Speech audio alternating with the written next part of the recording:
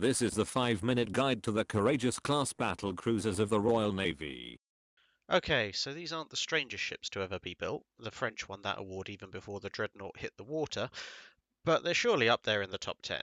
In an era where everyone, including the rest of the British fleet, was thinking of battlecruisers as ships armed with 8 or 9 15-inch guns or above, battleship grade armour, etc., along comes something half the displacement, half the armament, and a quarter of the armour.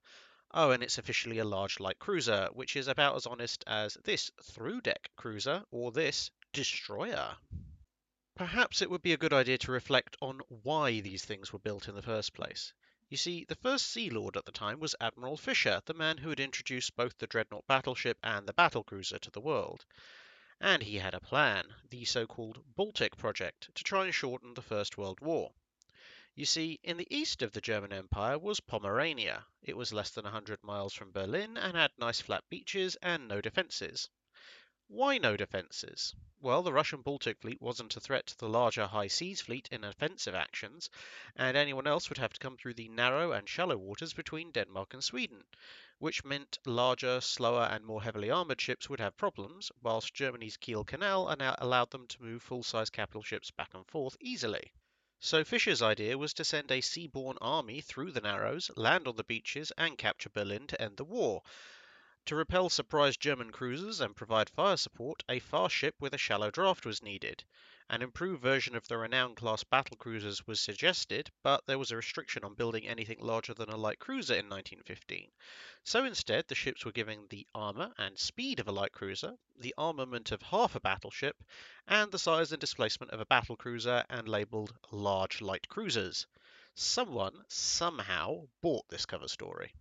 The ships would be capable of 32 knots, with 3 inches of armour, count them, and a main battery of 2 twin 15-inch guns, one at each end, 6 triple 4-inch guns, and a pair of anti-aircraft guns, and 2 single torpedo tubes, because when you're charging around in an oversized tin can, getting in close enough to torpedo an enemy is clearly high on the list of priorities.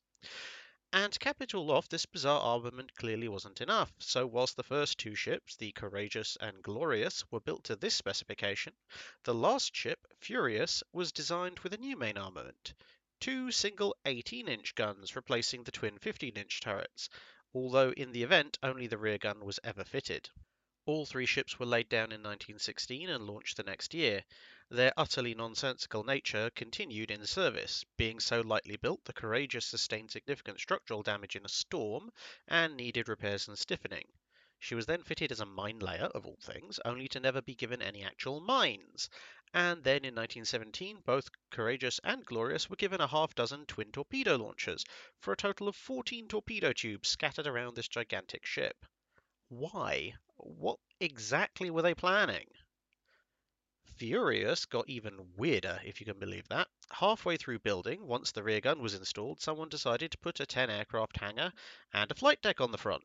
Now look at the picture. Can you spot the slight issue you might have landing on this thing? Apparently you were supposed to go around the superstructure and slip sideways for your final approach. After testing showed that this was shockingly not the most ideal way of landing an aircraft, the rear gun was removed, incidentally ending her career as the most heavily armed aircraft carrier in existence, and a second flight deck was built at the back, with the funnel and superstructure poking out of the middle. This was phenomenally even less successful, thanks to all the turbulence and the hot burning gases exiting out the back of the funnel, and after 3 attempts, the use of the rear flight deck as anything other than a tennis court and giant sunbathing strip were forbidden, except for the odd airship. The 2 slightly less insane ships did actually get to fight in the Second Battle of Heligoland Bight. Here, a force of German cruisers, destroyers, and other small ships found themselves being run down by British cruisers, the battlecruiser Repulse and the Courageous and Glorious. The 2 large light cruisers opened an intense barrage and mainly managed to hurt themselves. The left-hand gun in Glorious's forward turret had a shell go off inside it, and repairs were needed to fix damage to both ships from their own muzzle blast. They managed a single 15-inch shell hit on a German cruiser in exchange. Furious actually got to use its aircraft to attack a Zeppelin base with moderate success, and then all 3 ships turned up for the German surrender, no doubt to the great confusion of everybody else.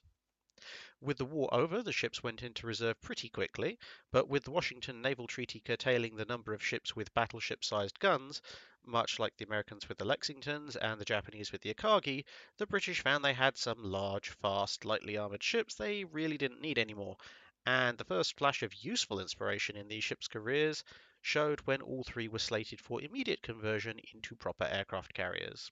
That's it for this video. Thanks for watching. If you have a comment or suggestion for a ship to review, let us know in the comments below.